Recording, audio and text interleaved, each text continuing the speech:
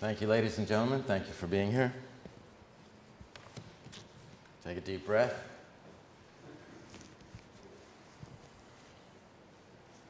Open your hearts and your minds. Let me rock and roll, and I'll throw it open for discourse at the end. I want to start with a quote from Martin Luther King. First, I'm going to put this microphone back on. We cool, Pat? Cool. All right. I want to start with a quote from Martin Luther King. He said, quote, "Wealth, poverty, racism, and war. These four always go together. Wealth, poverty, racism, and war.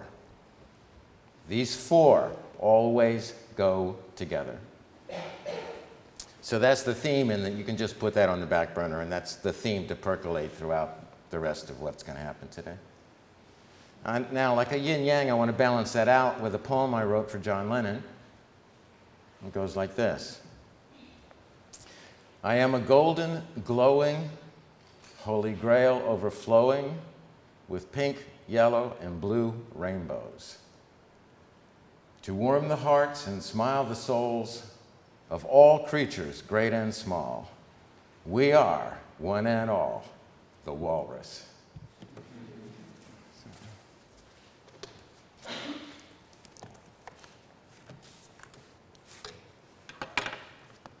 The flying firebombing of the World Trade Center and the Pentagon on September 11th, 2001 was America's first experience of the resentment and rage U.S. imperial foreign policy has generated around the world. Rather than seeing the event for what it meant, most Americans rallied around President George W. Bush and his cabal of war makers, who immediately exacerbated the problem by invading the Middle East. 3,000 U.S. citizens died in the attack on New York City. President Bush's immediate assault on Afghanistan killed more than 5,000 people, almost all of them innocent. Afghanistan did not attack the United States. Most of the 9/11 hijackers were Saudi Arabians, whose bin Laden relatives the Bush administration flew out of the United States before they could be interrogated, while the rest of the country was grounded. President Bush utilized America's 9/11 tragedy as an opportunity to change Afghanistan's government, transforming that country into an American client state with a U.S.-appointed president who quickly signed a contract for Unical's oil pipeline through Afghani territory. Then in 2003, President Bush launched a preemptive war on Iraq, sacrificing American soldiers in another absurd war, killing many thousands of innocent Iraqis and installing a new government which, canceling French, Russian, and Chinese oil contracts, pledged allegiance to American and British exploitations of Iraqi oil. The Bush administration's accumulated lies justifying the attack on Iraq mirrored the deceit that led to and sustained America's Vietnam War, showing that American imperialism is alive and well, and that the United States has yet to learn the lessons of history. When Albert Einstein publicly issued his Cold War warning in 1950, urging disarmament and an end to the madness of the American-Soviet arms race, he was issuing a collective call for peace and an end to the moral horror of turning places like Vietnam into sacrificial burning grounds for the settling of superpower conflicts.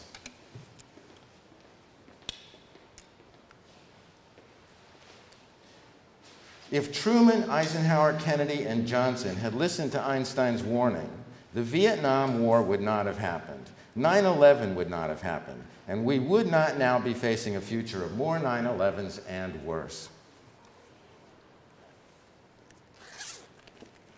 Nevertheless,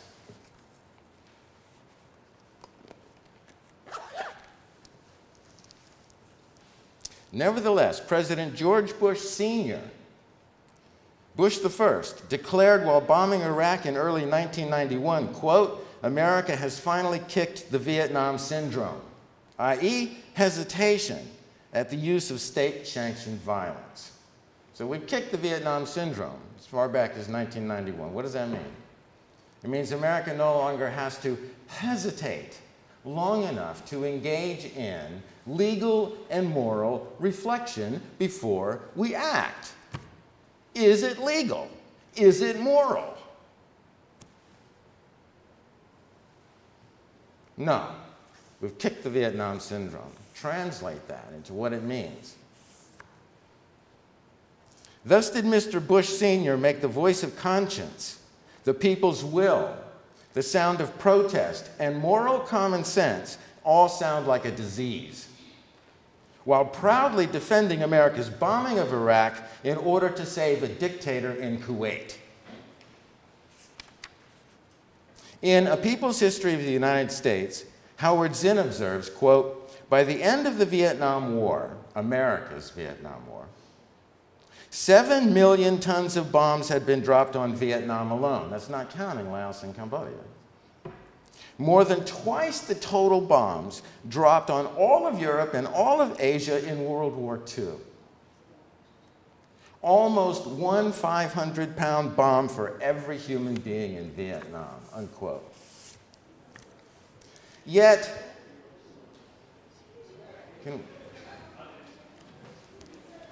good timing.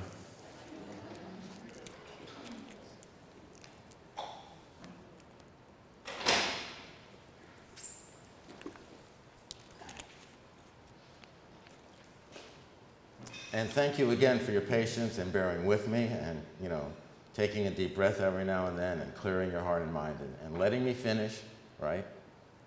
That's what democracy is about, free speech, right? And then I'll throw it open for discourse at the end. I'll try to be provocative because I'm a philosopher and Socrates is my hero. And that's what philosophy is. It's questioning. If you don't question, you don't have a democracy. So I'm just throwing out a bunch of questions with a lot of historical backing up, I might say, right? Like a good philosopher. Okay, where were we? Okay, so let me just segue. All right, so America dropped 7 million tons of bombs, almost 1 500-pound bomb for every human being in Vietnam.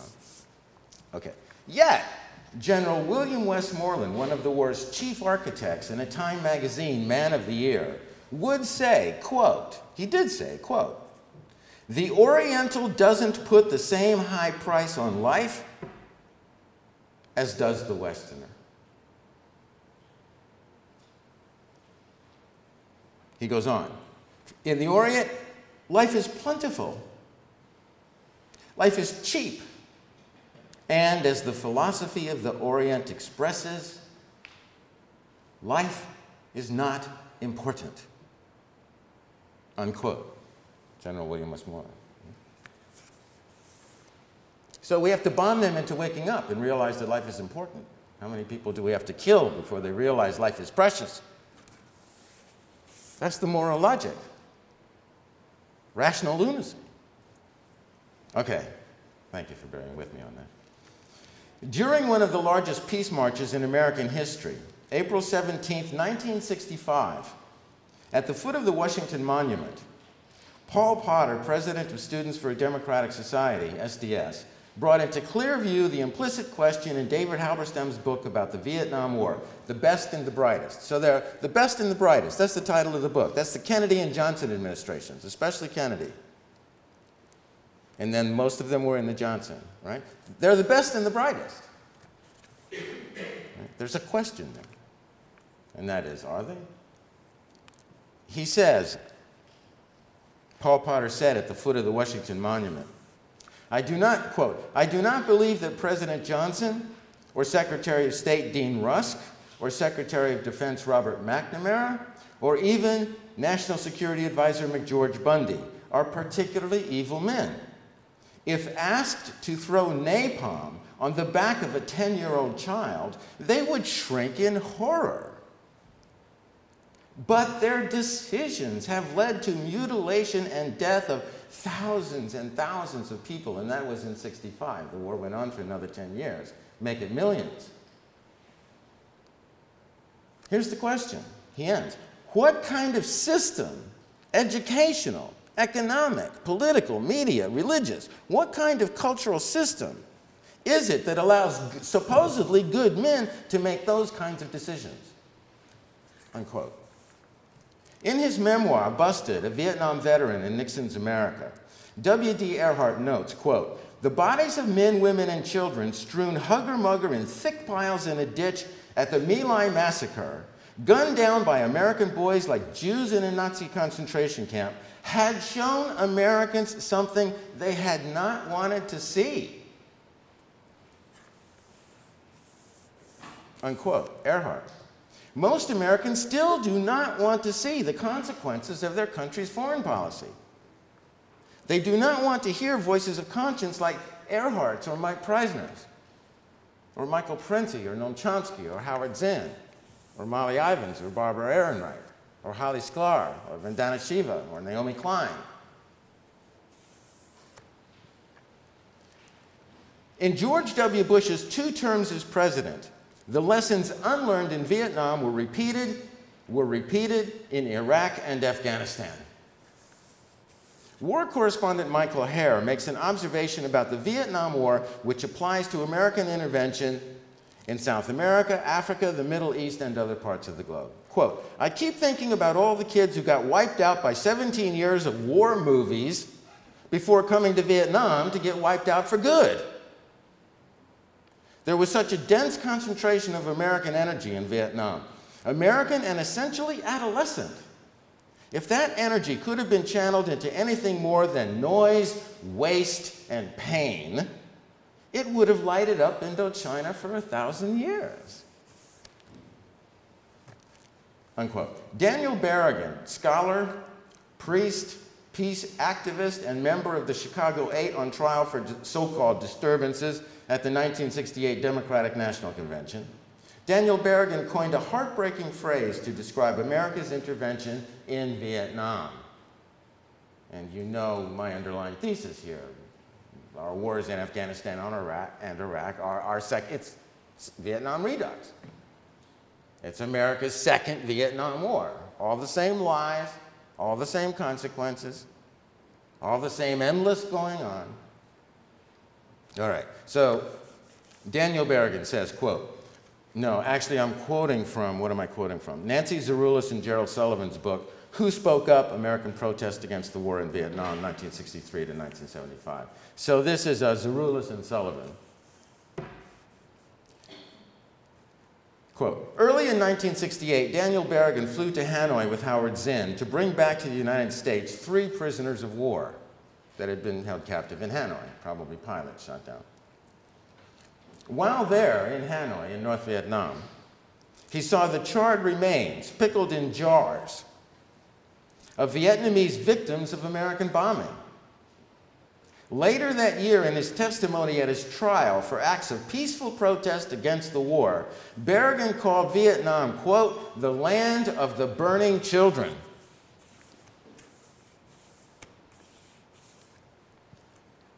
Unquote. Chomsky notes, quote, if the backroom boys, the CEOs, the stockholders, and all who work for them, but especially the managers in the back room, if the backroom boys at Dow Chemical were forced to walk through the burn ward of a children's hospital, they might think twice about what they are doing in their laboratories.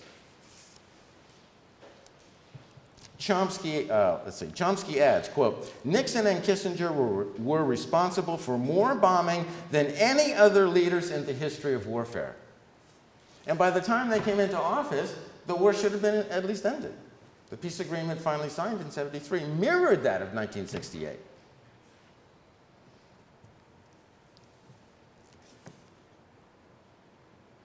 W.D. Earhart says, quote, the division of Vietnam into North and South was nothing more than an artificial construction of the Western powers created at Geneva in 1954, at the Geneva Peace Conference after the end of the Korean War and pretty much, you know, then Vietnam. So they got together.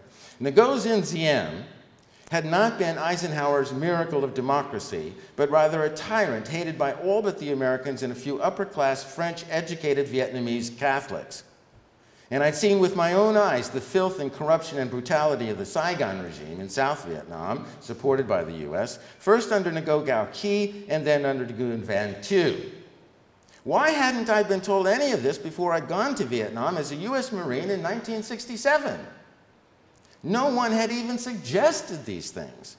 Not my teachers or my church or the government or Time magazine. I had never imagined that the truth could be so ugly. In any 9-day period of Nixon's first term as president, more bombs fell on Indochina than in the entire 5.5-year reign of Lyndon Johnson. It was the most vicious kind of war, war by proxy, a war mostly fought by the American government with the lives of Asians. It was a racist war, unquote, W.D. Earhart. Remember King? Wealth, poverty, racism, and war, they go together. And we cannot solve one without solving the other. As long as he fought for civil rights, he was allowed to live. It started, he was making connections between wealth, poverty, racism, and war. The entire system, how it functions. That's when they killed him. When he showed you how the dots connect. It's critical thinking. The rationalizations in Robert McNamara's 1996 memoir, In Retrospect, The Tragedy and Lessons of Vietnam. Remember, Robert McNamara, like Westmoreland, but McNamara even more, was one of the architects of the Vietnam War. He was Secretary of Defense for John F. Kennedy at the beginning and through Lyndon Johnson right up until the beginning of 1968. The rationalizations in his book, his first major book about the war, The Tragedy and Lessons, his book exhibits what Noam Chomsky calls, quote, an exercise in moral madness. An exercise in moral madness. Does that name what's wrong with America? Does it need to be addressed? We need to get out of Plato's cave and say, this is moral madness. Not only what we're doing to other people and the countries, other countries, but the planet. I'll get to that in the second part. Perhaps if McNamara had read the Pentagon Papers, which he commissioned, how the hell did we get into this mess? What's the history? If McNamara had read the Pentagon Papers, which he didn't, maybe he could have found his conscience and his voice in early 1968. He might then have been tempted to lend his prestige and authority to the European War Crimes Tribunal, headed by British philosopher and peace activist Bertrand Russell and French philosopher-activist Jean-Paul Sartre, on the issue of America's war in Vietnam. The tribunal concluded that the United States in Vietnam was guilty under the same laws America used to try Nazi generals at Nuremberg at the end of World War II, by the same criteria. Yet for all his war crimes, and unlike almost all of his peers then and since, Robert McNamara, in his retrospective study of the tragedy and lessons of America's Indochina Holocaust, had the courage to admit at the very end of his book, quote, we were wrong, terribly wrong. We owe it to future generations to explain why, unquote. He's right. At least he had the courage to admit it. Did we learn it? No. Vietnam War all over again, this time in the Middle East, with countries surrounded by nuclear weapons and seething with hatred. In a Kissingerian world of Machiavellian geopolitics, the United States actually won its war against Vietnam and its Cambodian Laotian neighbors. The United States did not achieve its maximal objectives, but it actually won the war insofar as it achieved its major objectives. The countries of Southeast Asia remain among the poorest of the world. That's what they wanted. No economic competitors for Japan and the Philippines and whoever else the U.S. was supporting. Too busy rebuilding after the most vicious and sustained onslaught in human history, Vietnam, Laos, and Cambodia represent not the slightest threat to America's economic or military empire. Second major objective.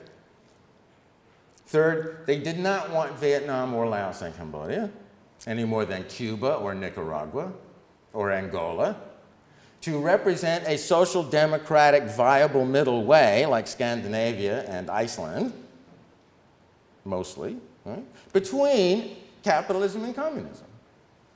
They want us to think that freedom means capitalism, and it doesn't. Those two notions need to be.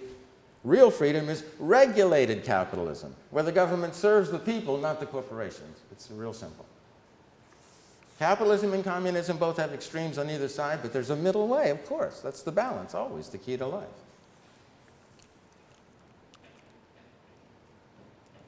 Too busy rebuilding after the most vicious and sustained onslaught in human history, Indochina represents not the slightest threat to America's empire, economic, political, or military. The cost in lives, both Asian and American, was and is perceived as utterly inconsequential by America's political, military, and corporate elite. The tragic irony of America's war against Southeast Asia is that the achievement of its major objectives allowed the U.S. government to sustain the illusion that political deception and the application of military force are necessary and our right. Result? America's wars against Afghanistan and Iraq. Vietnam Redux. Galvanizing anti-American hatred throughout the world, threatening the Middle East with another apocalypse now, and steadily turning into a global conflict. Chomsky puts the matter succinctly when he says we have a simple choice: hegemony or survival. We can rule the world or the human race can survive.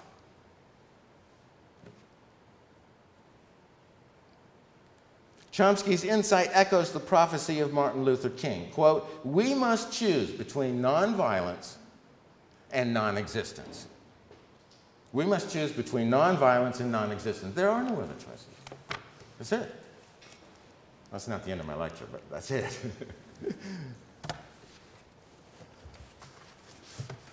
Okay, so this is part 2. We're doing pretty good on time. This will go a little quicker, actually. So maybe a little more fun in some ways. We'll see. All day yesterday, I knew I was going to find a feather. Because I wrote a poem recently called Heart Like a Feather to remind me, like, yes, I'm angry and passionate and outraged, right? But be cheerful, meditative, heart like a feather, you'll be fine, right? So all day, yes, I knew I was going to find a feather. All the way here, all the way back as I walked, no, right? So I forgot about it. And then today I'm walking here, so sort of meditating. I spent most of the night, working on my notes. Got a, good number of hours sleep, got some food, I'm cool. Walking here, and right before I get here, there's this tiny little feather on the ground. Look how small it is. But there it is. It came, And all day yesterday I was wondering, I was sure I was going to find that feather. Why didn't I find that? Where is it, right? So as soon as I forgot about it, it appeared, during your lecture, right? Just remember, right? So I'll be provocative, but hopefully not too infuriating. Okay, so this is part 2. New World Order Blues. I'm just calling it New World Order Blues, because Bruce was kind enough to mention at the end of that very gracious introduction. Thank you, Bruce. Item number 16, which I gave him all those items, and I said 16 was the number on my baseball uniform for years, so I'm going to go for 16. Right? I had 15, I had it, right? It was Coyote Chris and I have a CD out, and the CD ends with this rock and roll hip-hop song called New World Order Blues. Because after the fall of the Cold War, Reagan defeated communism, America's #1, Cold War's over, end of history, we can create a new world. And it's like, the more it changes, the more it stays the same. So I call this New World Order Blues. All right. I want to start with a quote from Karl Marx, quote, "The demand to abandon illusions about our condition is a demand to abandon the conditions which require illusion." Got it? Right? The demand to abandon illusions about our condition is a demand to abandon the conditions which require illusion. Okay. So now I want to quote William Bloom, author of the best book ever written in the English language on the history of the CIA, called Killing Hope. It's been out for 50 years and keeps getting somewhat updated. And his new book of essays in the last few years, Freeing the World to Death. I want to quote William Bloom, B-L-U-M. "If I were president." So, go ahead and I'm going to invoke the spirit of John Lennon. I want you to imagine if I was president. Right? John Lennon says, imagine. So do it. If that doesn't make you smile, I don't know what will. All right, so see if this will be true. But I'm quoting William Bloom. If I were the president, I could stop terrorist attacks against the United States in a few days, permanently. I would first apologize very publicly and very sincerely to all the widows and orphans, the impoverished and the tortured, and all the many millions of other victims of American imperialism. Then I would announce to every corner of the world that America's global military interventions have come to an end. Then I would dismantle the American empire with over 700 military bases around the world, reduce the military budget by at least 90%, and use the savings, turn swords into plowshares, and use the savings to pay reparations to the victims and repair the damage from the many American bombings, invasions, and sanctions. 1 year's American military budget is equal to more than $20,000 per hour for every hour since Jesus Christ was born. That's just 1 year. So this is what I would do on my first 3 days in the White House. On the 4th day, I'd be assassinated.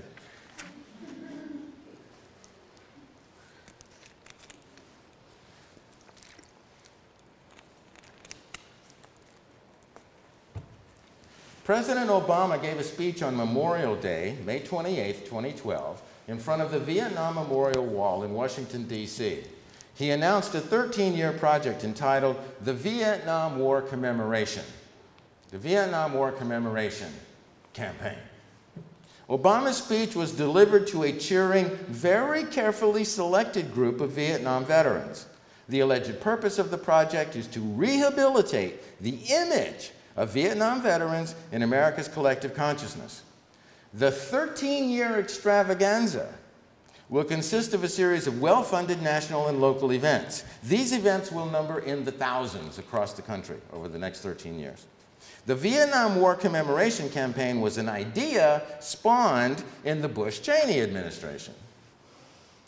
The planned festivities are a Pentagon propaganda campaign designed to keep American citizens in Plato's cave.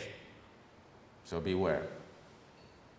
As an instrument in the national security state's arsenal of weapons of mass dysfunction, WMDs, the real WMDs, weapons of mass dysfunction, how they keep people dysfunctional inside Plato's cave, huh? As an instrument in the national security state's arsenal of weapons of mass dysfunction, the Vietnam Commemoration Campaign is Orwell's 1984 come true.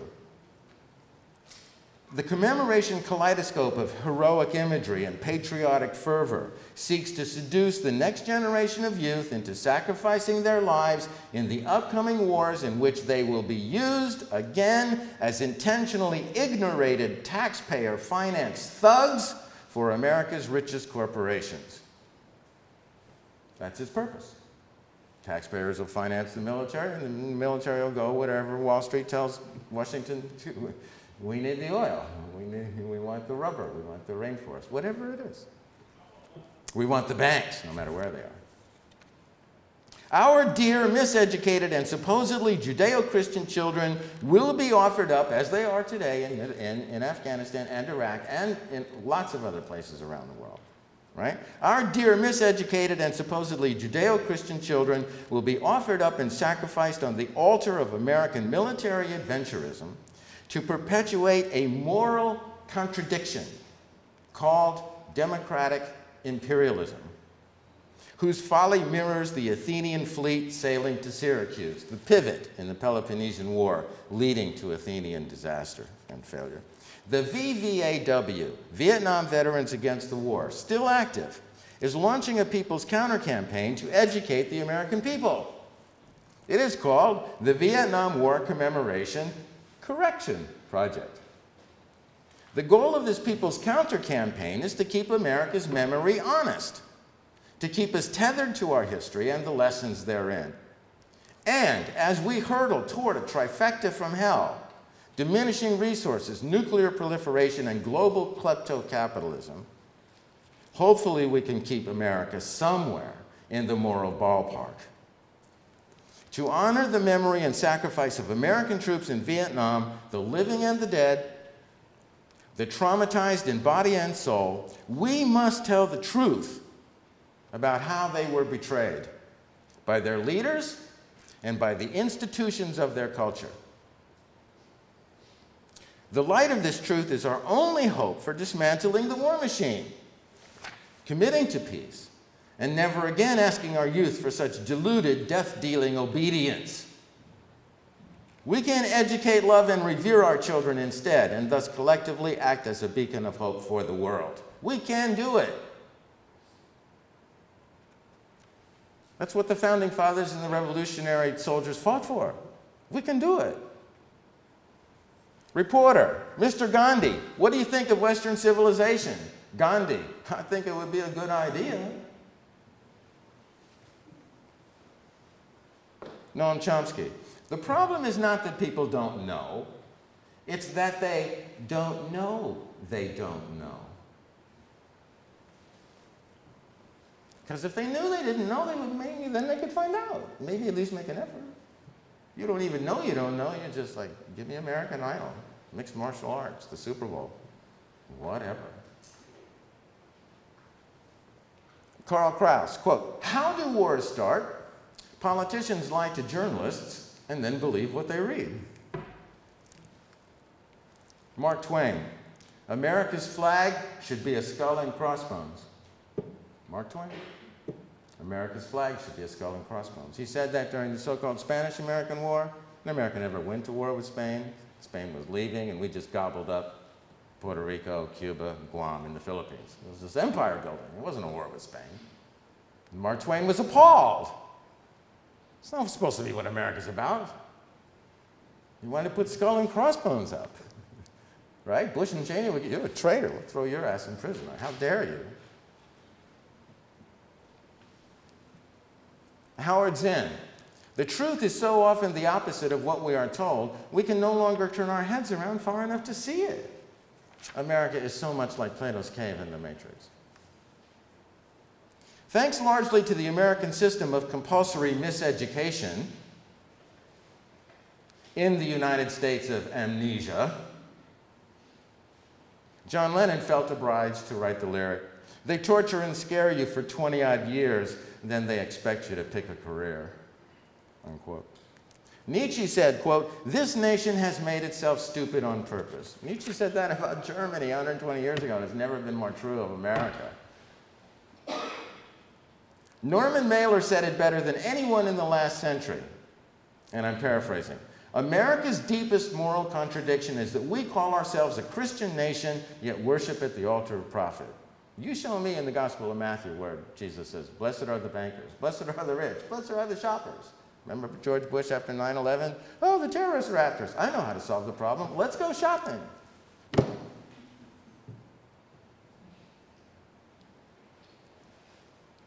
America's deepest moral contradiction, the one that has to be addressed to solve all the others. This is what Martin Luther King was talking about. War, peace, the Pentagon budget, racism, poverty, schools, business itself. America's deepest moral contradiction is that we call ourselves a Christian nation, yet worship at the altar of profit. We bow to the wisdom of turning swords into plowshares on the weekends, yet have the largest empire and war machine in history. Most Americans don't even know there is such a thing as the American empire. Do you know that? And yet they pay for it. I mean, how cool is that? Say those who own, right? They don't even know they don't know. Empire, that's the commies, that's not us. And yet, because we know we're fooling ourselves, right? Subconsciously, subliminally, right? You can't call yourself a Jew or a good Christian or a good Muslim and worship at the altar of profit. You just can't do it. You know you're in bad faith. You know you're absurd. You're worshiping the absurd. So you rationalize. And yet we know we are troubled as Morpheus. If we would listen to that inner call, you know, we're all troubled like that splinter in the brain. If we would listen to that, unplug from the matrix and like, what is that saying? Right? We are troubled, as Morpheus said, like a splinter in the brain. We could wake up. Philip Caputo's experience, he was a soldier. Philip Caputo's experience in Vietnam foreshadows Iraq and Afghanistan. Quote, "There was nothing familiar out where we were, no churches, no police, no laws.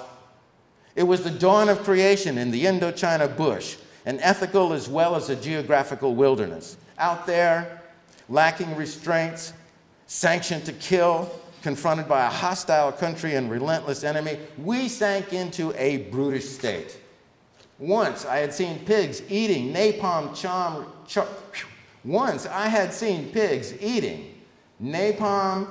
charred corpses. A memorable sight, pigs eating roast people." Unquote, unquote. Today we hurtle toward a trifecta from hell: environmental despoliation, nuclear proliferation, and global kleptocapitalism. Not to mention the fact that the United States is the largest arms seller in the world. We'll never have peace as long as the 5 permanent members of the UN Security Council, the US, Britain, France, Russia, and China, right, are the 5, they're the Security Council of the United Nations. What are they doing there? To secure peace in the world, to resolve things by negotiation, right, before it breaks. Security. Secure the world against the horrors of World War I and World War II. We don't have to repeat it. Let's think first. Let's talk first, right? And the 5 members of the Security Council are the 5 largest arms sellers in the world, just profiting off the arms business.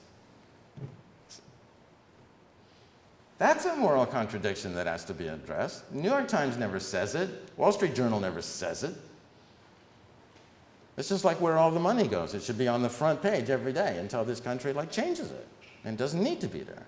All right. So today we hurtle toward a trifecta from hell: environmental despoliation, nuclear proliferation, global kleptocapitalism, all related to the arms race and the ecological destruction of the planet. Leon Trotsky said, quote, "You may not be interested in war, but war is interested in you." Plato anticipates H.G. Wells. History is more and more a race between education and catastrophe. We're the only country in the world whose national anthems has rockets and bombs going off. Peace on earth, goodwill toward men, liberty and justice for all?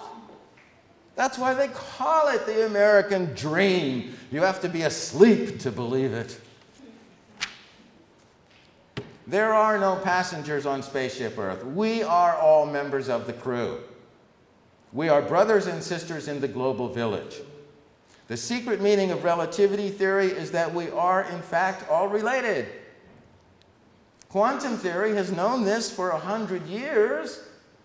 It is time for our culture to transform itself accordingly. I believe we can.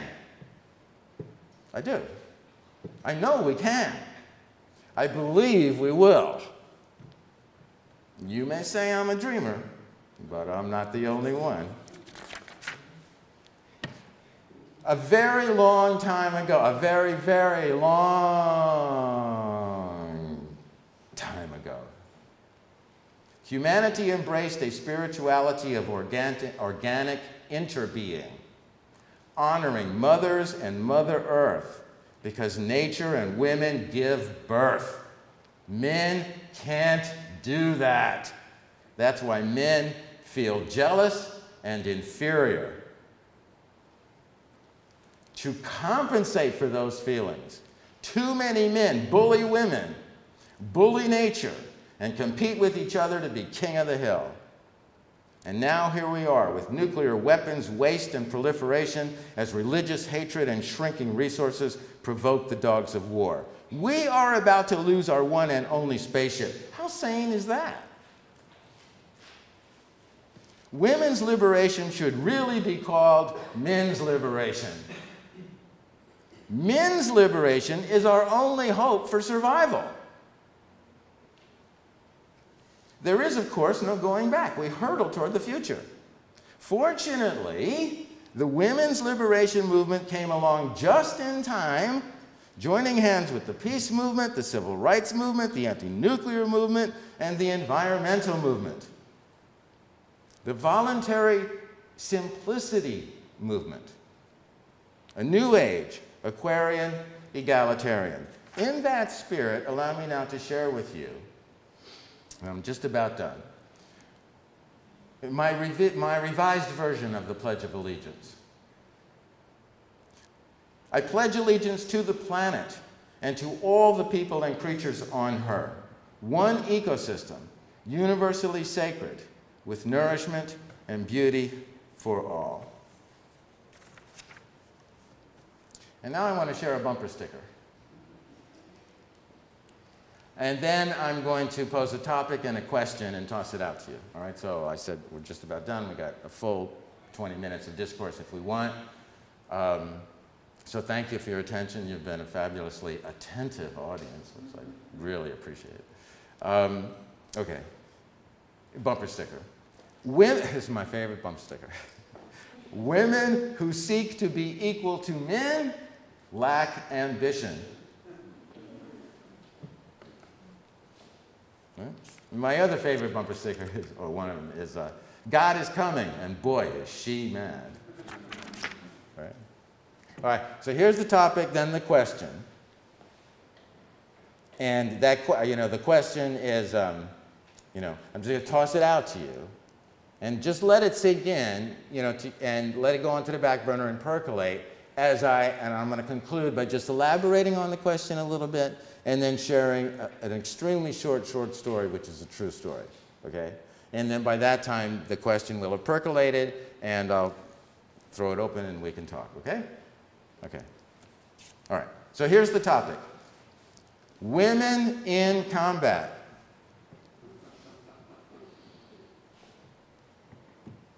Here's the question. What would Martin Luther King say? Okay. Here's my elaboration, then I'll tell the story. And then we'll return to that question because I want to know what you think. Women in combat. Would Martin Luther King think that is an enlightened and virtuous step on the path to truly civil rights? Civil rights means being civil, right? Civil means peaceful, cooperating, right? Women in combat. Is that what the women's liberation movement was all about? So that women would have equal opportunity to kill and maim and be killed on behalf of Wall Street?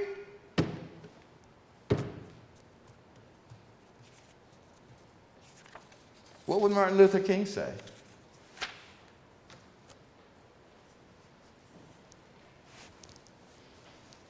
Okay, so my friend Louis Randa, the founder and director of the Life Experience School for Challenged Children and the Peace Abbey, and creator of the Peace Abbey Courage of Conscience Award and the National Registry of Conscientious Objection. So I was debating whether or not to really bring up this topic of women in combat, and there are reasons for that which some of you might not know. Okay, but maybe we can get into it if you wonder about why I hesitated. I debated it all day yesterday, and then I got a letter and I sent Louis a poem, and then he sent me this response. So now I'm just going to read the response. So it's a true story, okay? So just hang in there with me. All right. So Louis says, and the poem ended with, the poem I sent him ended with, the lady of the lake holding a lotus whose petals were opening as she rode a white horse around the ring. That's how the poem ended, right? So his response begins. Right, so bear with me. This is it. This is the end. As you ride the white horse around the ring, let them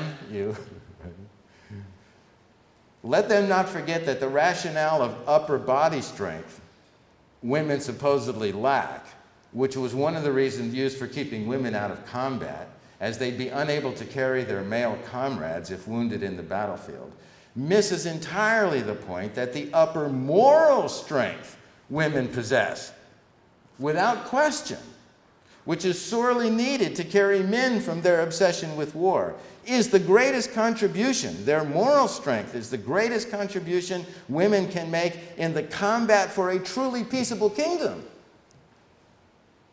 i.e. to keep men and themselves and child soldiers and conscripted adolescents out of combat, not to join them in it. Today, America is celebrating the fact that, women can now go into combat. Like it's a great triumph in civil rights. It's not your physical prowess, it's your moral superiority to lunatic male chauvinist pigs. Set the example.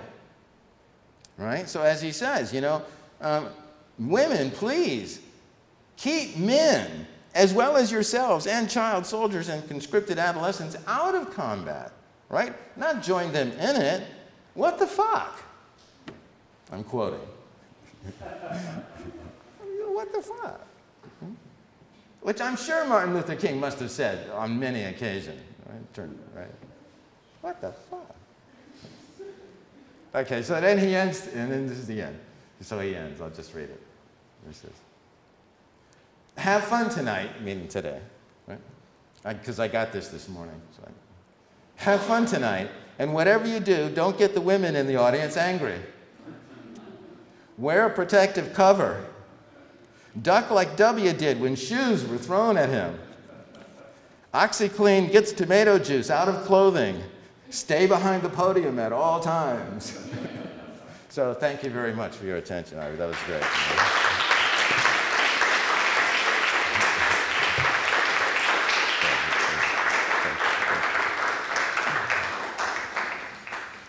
So I'm willing. So I want to just start with that question and get some feedback. What do you think? What would Martin Luther King say? You kind of know what I would say, right? Julie. I don't think he won it just because obviously he wants peace in the world, and that's just adding more people into combat. And I think something you said in class before is that you can't solve violence with more violence. Yeah, Gandhi, pardon me for interrupting, but if I don't, right, I don't remember. Gandhi said, one of the great sayings, an eye for an eye only makes the whole world blind. It's like after 9/11.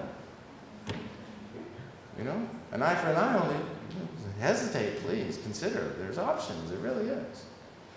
Just because somebody robs a bank in Boston doesn't allow Washington to, invade and bomb Massachusetts. They don't. 9/11, it was just the equivalent of sort of a bank robbery. You go after the gang. You don't invade. Right? All right. Yes, Julie. I was just continue to say how adding women to combat is just adding more people, more violence. Yeah, right. Thank you, Julie. Yes. Martin Luther King. I think he would say, judge not people by the empty content of empty rhetoric, rather by the content of their soul. We live in an era of all volunteer service. If women want to serve, let them serve. If they bring peace to the battlefield, they bring it. My experience is women have been sending men and joining them in wars forever and will continue to do so. Very well said. Very well said. And, we can agree to disagree, but I understand what you're saying, and I'm open to it. And one thing that you've given me the opportunity to clarify is, I'm not coming down on the soldiers. My main critique, whether the soldiers are men or women, I think women can also serve in a military that's like doing good. But when the military is sent for, based on lies, whether it's Vietnam or the Bush line about weapons of mass destruction and Iraqi involvement in 9/11, no, women, don't join that, please. The wars in the Middle East are all about oil. So, we need a military, and it's, so I don't know exactly what the solution is, but thank you for that. Yes, somebody else. That's it? No questions? Yes, sir. I can't really speak on what Martin Luther King would say, because I wouldn't say I studied in that subject as most people here might be, but I'm actually a veteran myself. I got back from Afghanistan in March of last year, and what I will say is that there's a great misconception that women in the military haven't already served in combat. I myself, I'm an infantryman. That's like the boys' club of the Army. That wasn't allowed even up until, even passing, to my understanding, women are not going to be allowed in the infantry. They will be able to serve in combat roles such as combat medics and whatnot, be on the front lines with us. But there's this misconception that women have never been in combat before this point in time, and it isn't true. While I was in Afghanistan, actually, we had women who served with us. Yeah. And the same is true in Vietnam, too. I mean, in every war, women end up getting, risking their lives, being killed in combat in one way or another around the fridges. Now it's just more, Congress passes legislation, and, so we're heading more in that direction. But yeah, you're absolutely right. And if anybody doubts that women are wounded in America's wars, just go visit the Veterans Administration and all the hospitals around the country. You'll see men and women with injuries that you would shrink in horror. You'll want to shriek in horror. It will drive you nuts. That's why people don't do it. That's why it's not on the media. And that's just our own soldiers, our own men and women, Like Daniel Berrigan visited, go visit the napalm children in Vietnam. So, yes, sir. It poses the question to the young ladies here in a slightly different direction. Sure. Also as a veteran of Iraq and Afghanistan. Regardless if you consider a step forward for equality, sideways, backwards, I don't know. That's a personal decision. But right now, as I said, it's an all-volunteer force. But what do you young ladies think about women in frontline combat activities when we go back to a conscripted army? And it will be okay if you're drafted to serve the frontline? Does that change the shade of equality, of civic? Well, that's a great question. That's going to sink in and percolate. And so, even though there's no immediate response, people are going to go home with that, and I thank you for that, because, that's what this is all about, raising good questions, and there's good questions on both sides. And, as a philosopher, I would want us to think about the different meanings of equality. There's not just one level or definition of equality, and think about what would Martin Luther King say, or Jesus. George W. Bush was asked, who's your favorite political hero? He said Jesus. So what would Jesus say? So anything else? Yes, ma'am. And we don't have to stay on the Martin Luther King women in combat issue. I just wanted to get it started and make sure I concluded with that, because Lewis said, I know you're going to raise that issue. So, oh yeah, I am. That's right. And this was originally scheduled in the Martin Luther King room, so I was going to invoke his spirit. So I think he's here anyway, even though there's no pictures. Yes, ma'am. I'm just curious, you said something like, if the military were doing good, it would support women joining the military, getting into the military. Can you talk about what the good things are? Yeah, dismantle the American military and bring all those soldiers home from 700 military bases around the world. Now, I don't mean necessarily close them all. There's always, some compromise, some willy-nilly, right? But we're way off to one extreme, and it needs to be balanced out. So all those soldiers around the world, stop building more American military bases all across Africa and Central Asia. That's not the way to peace, right? So bring the soldiers home and have them do environmental cleanup. Have them build schools, parks, playgrounds, medical centers. Have them help with the infrastructure, bridges, roads. There's a lot to be done. And our tax dollars are paying them to be around the world? No. Most of what they're doing is it's just making the world not a safer place. It's making the world safe for the Fortune 500. That's the tragedy. That's the irony. That's what most Americans don't realize. They're always thinking, when the government and the media, shouts, boogeyman, boogeyman, boogeyman. Oh, it's Gaddafi. Oh, it's Saddam Hussein. Oh, it's Osama bin Laden. Oh, it's Noriega. Gaddafi going to get you. I mean, before Ronald Reagan even came out with it, most people couldn't even identify Libya on a map, let alone, Gaddafi going to get you. And then within a month, everybody, Gaddafi's in the closet. Gaddafi's under the bed. Gaddafi going to get your mama. Right? And then Reagan bombs Libya. Killed one of his adopted daughters. And 6 months later, the New York Times printed on page 28 at the bottom, oh, by the way, the evidence that Ronald Reagan held up to justify our bombing of Libya which said that the CIA had indisputable proof that Muammar Gaddafi had sent assassination squads into America to kill political leaders, right? So we bombed it, right? Better not, right? And then the New York Times said, page 28 at the bottom, oh, that was a CIA fabrication. Not true at all. But they're experts at that. You know? They'll plant stories in the foreign news, and then our media or the politicians will go, well, it says, in, you know, this Brit, right? Oh. Anyway. Well, anybody else? Yes, ma'am. I think at this point it's not really a question of equality or peace because there's no true definition of equality. I think it's more so everyone is so focused on fighting and who can do what. Like now it's like women being in combat, I would do it, the men are doing it. I don't think that it would be the same, like he said, if we were being drafted.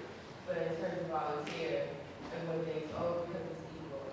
There's no true definition to equality. It depends on the situation. This situation is not the one we're Yeah, as a philosopher, I agree with you. We need to deconstruct words like equality or civil rights. So civil and then even rights, all different kinds of layers and meanings of rights. What kind of rights? You know, environmental rights, political rights, educational rights, economic rights.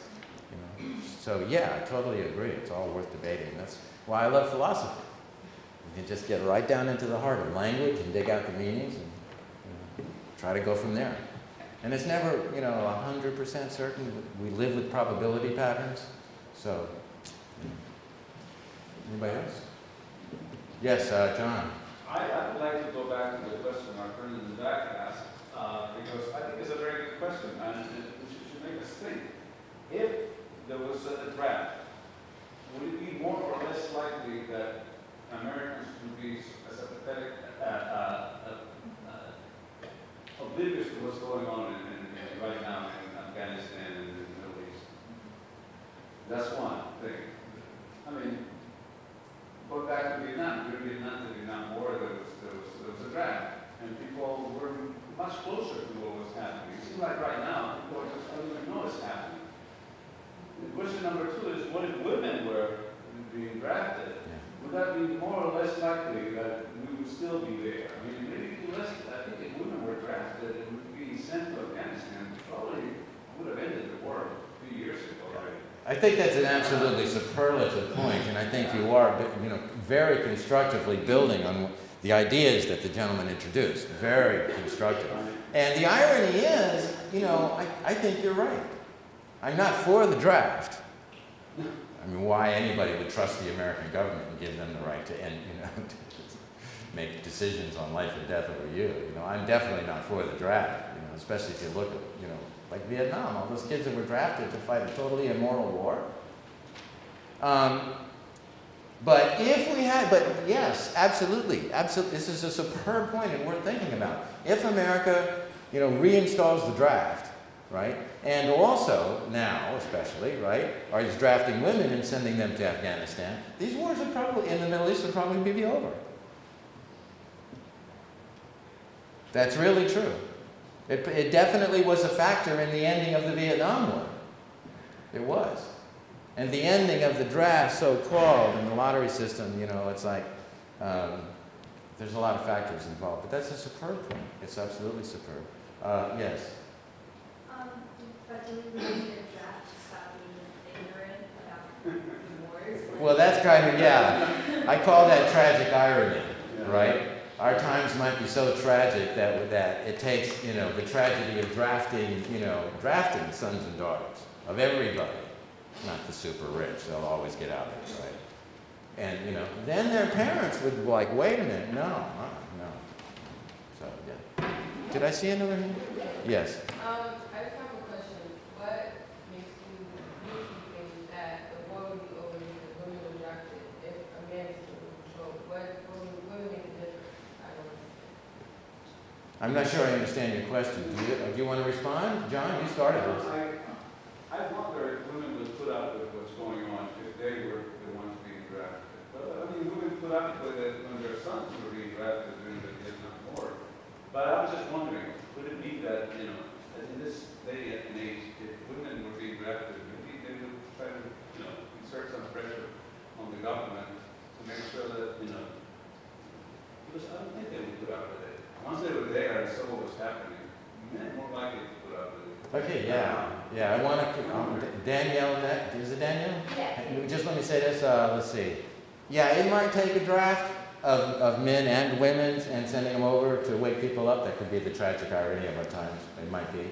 But we don't have to wait for that. No. By all means, women just stop giving men sex. Just do it. The wars will end in a month. Right? And that includes people, just don't give sex to the men. If they're Dow Chemical, you're making napalm, you're making bombs. No! You have the power. You do.